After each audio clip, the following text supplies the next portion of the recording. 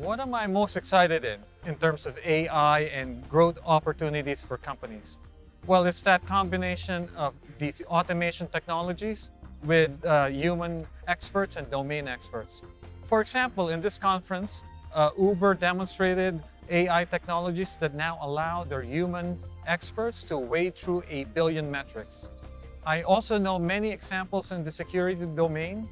In the security domain, you're dealing with large amounts of log files, and there's no efficient way for humans to wade through these log files. With current AI technologies, they are now able to.